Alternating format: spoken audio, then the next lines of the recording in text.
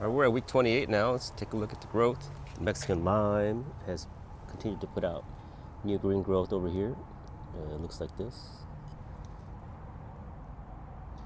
And, you know, it seems like the leaf miners have moved on. So here's the old growth and some of the new growth. But things are growing quite well still. Blueberries still pushing out new growth as well. And up here, where it's getting shade in the back, it looks like it's not really growing over there. So I might need to move things around. Boyce is still putting out growth.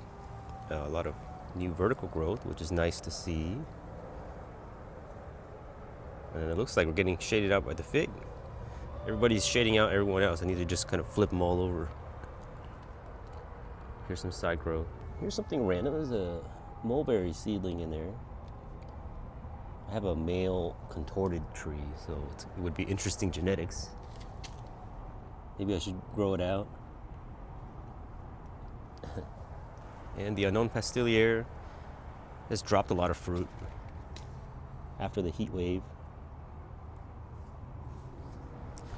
And it hasn't really been setting much. Maybe I don't have the pollinators around anymore. But it's much bigger than me at this point.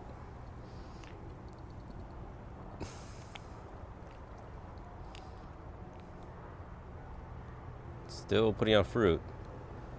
But if you only had one fig, this one probably wouldn't be it. you just